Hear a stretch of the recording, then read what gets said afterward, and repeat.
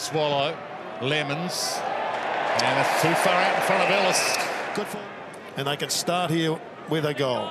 Sub last week against the Swans, Xavier Dersma retains his spot in the team, bends it around, and that is brilliant from Dersma. He might have to pull out the bow and arrow early this afternoon.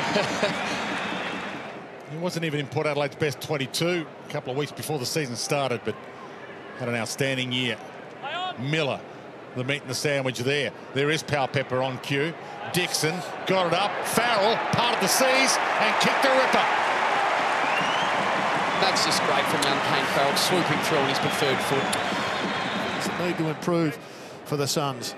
Aim onto the open side. Drew's got a couple of beats, and he beat them by knocking it to Jones. Clever.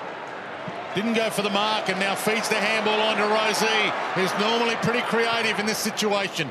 Heads to the top of the square. Georgiades with a ribbon on it. Against Sydney, Connor Rosey sets this one up.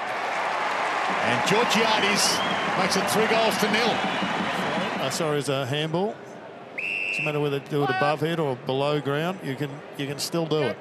So Frederick to Jonas. Dixon the target. 1-on-2. Hits the deck. Swiped out, but didn't go far enough. And Jones has made him pay. Graham tried to flick it away. Flicked it straight to Jones. The wrong colour jumper had it. Wits down to Rowell, going nowhere. Given an eternity. Gave it up to Wines. He got the clearance in the end. Jones having a little purple patch. Spins around, hits the target, lace out. Marshall. From directly out, should be easy. He's the most accurate goal kick in the competition this year. The big summer recruit heads long, and Georgiades, brilliant set of hands. So if you joined us late, the Suns have kicked the last 4 goals of the game to take the lead. Port Adelaide have just taken the lead back again. To Burton. Can Port get some early momentum back? Dixon crashed it. Georgiades at the back. He's been good. Pick up superb. Opens it up with the handball to Bogdo. Put him under the hammer. Jones. Charlie on his left. Not bad. Brilliant. Big Charlie with goal 300. And he brings it up in style. King Charles.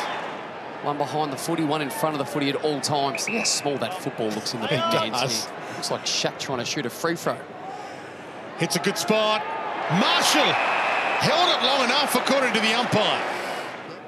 No need to tell you how big this is. This is for the lead back. Straight through the middle, and Port back in front.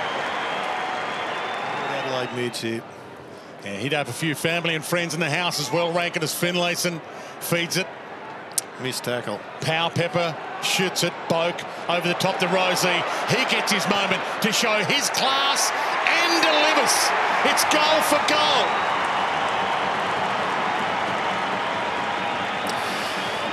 Fantastic goal by Port Adelaide. It's going the wrong direction. Jonas gets it eventually. Out to Jones. In some space. Charlie Dixon. Back to Jones. To half forward. Going back with the flight. Lemons, but he left it behind. Powell-Pepper with the look away to Georgiades. They've got the numbers. Just need to think their way through it. Rosey spins it around. A little bit of Rosey. Check from Rosey. On the boundary at the moment, the export Magpie from Salisbury back home. Dixon rips it out of the air. Heads in the Finlayson direction. Finlayson wrested from the ruck and delivers a big goal here. Ruckman against him this afternoon. He's made Port Adelaide pay. He turns that over, though. That was horrible. Finlayson straight back to Marshall. And that could be of massive cost. Oh, he kicked it to his direct opponent.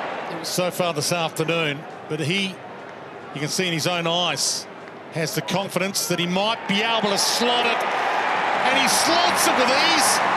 Well, he's just growing before our very eyes and becoming a major force in the competition. And I think full credit goes to his coach, Ken Hinkley. Farrell, Collins, Jones. Collins put that on the deck, gone. This kid is looming as a the star of the future, and he finds Marshall on cue. It could not be in better hands for the #1 sharpshooter in the AFL this season. And did you ever doubt him? Port by 10.